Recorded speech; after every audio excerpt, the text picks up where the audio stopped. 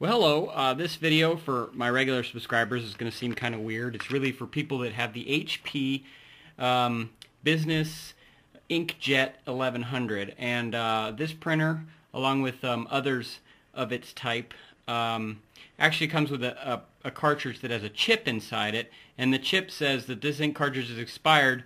And so you may have a full cartridge, but you're going to have to go spend $35, $40 for another stupid cartridge because the dumb printer company is ripping you off and tries to have this crazy idea that the ink could possibly go bad. The other problem is I only print in black and white. I don't print in color. What do I need stupid color ink cartridges for? Who cares if they're expired? I'm printing black.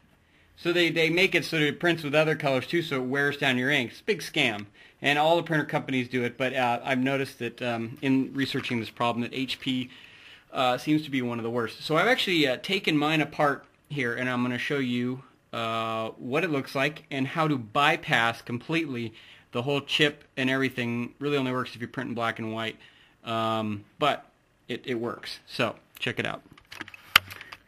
Here is the printer completely taken apart. It's in shambles right now. I actually got it so that it the hard part is there's if you're on the top of the printer, there's a screw here on the left side, and there's a screw here on the right side.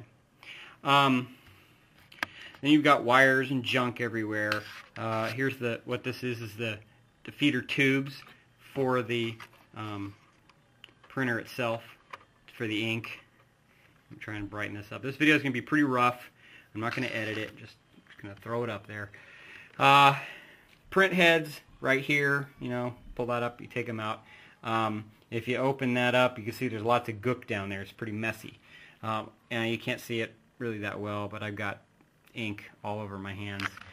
So it'll probably be days before it comes out. This is alcohol I've been using to clean. I actually had for some reason, some ink spilled on the circuit board that is in here. Let me slow it down, really open it up for you. You can see right here, inside there's a circuit board.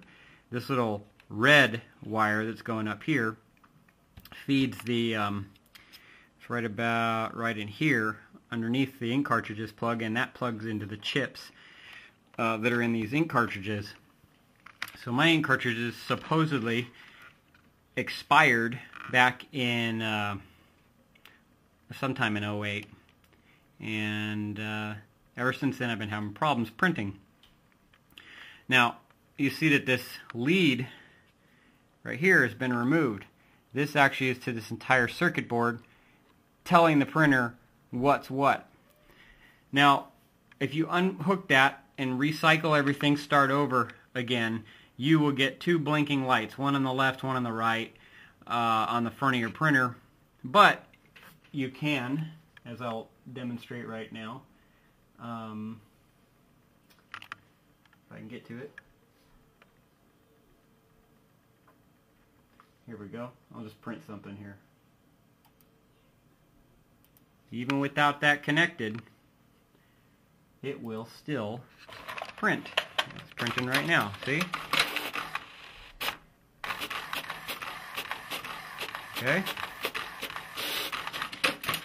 Okay, so this is the kind of stuff I print. Nothing fancy. Stupid $200 printer. Good old HP ripping me off again. Not happy. I will not buy another HP. I've heard Canon is a little better. They all do the thing where it actually says you're out of ink at 25% of your ink. But some of them you can reload, and I'm just going to find me a printer that I can reload and do that myself, and that's cheap after this one dies. But since I've got this one fixed so that I can print, well, there you go. Now I'm going to show you the bottom side where this circuit lead is, and it's the part that says HP Business InkJet 1100. Okay, see, this is the part, and if you pull this, if you can pop this off, you can get to this, and you won't have to do any of what I did. It took me a while to find everything. I finally had to just totally disassemble it, which is a real chore because these things are meant to be put together, not taken apart. They're designed to just be snapped together on the factory floor and then hopefully you'll just buy another one instead of spending the money to send it in to get it fixed. So let's see, you can see that there's at the very base where this little deal is, there's a notch that you're going to have to either break or pop loose, and there's one here and here and here and here. So it is a little tricky, but you can get it off, and if you don't really care cosmetically how it looks, just jam a big screwdriver in there and pop the sucker off, and it'll be just fine. So it works without this. As soon as I plug this in, there are some software fixes that work a little bit. I think I've got some other issues going on besides just the chip. I think with the spillage of ink, I think there was a short somewhere, and that's possibly what's causing it. You see all the alcohol, I tried cleaning it off, even the circuit board. And you're going to need, if you really want to get this into it, you're going to need some major tools. I don't even know, these type of hex head. I don't have a set of these, and so I couldn't pop this off and just get to the circuit board and totally clean it down.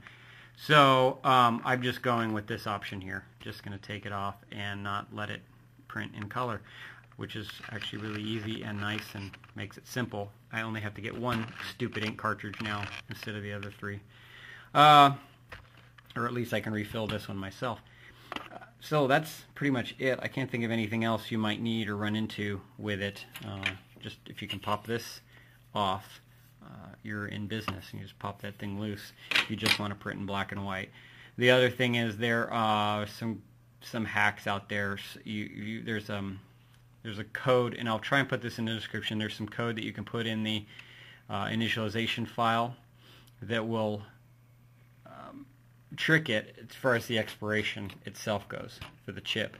But I did that, and it seemed to work for a little while, and it started doing this. So I'm not sure if they're related, but either way, this is a way to hack your HP printer and tell HP and their extortionist mafia friend companies down at the ink manufacturers to get lost. So hope this information helps.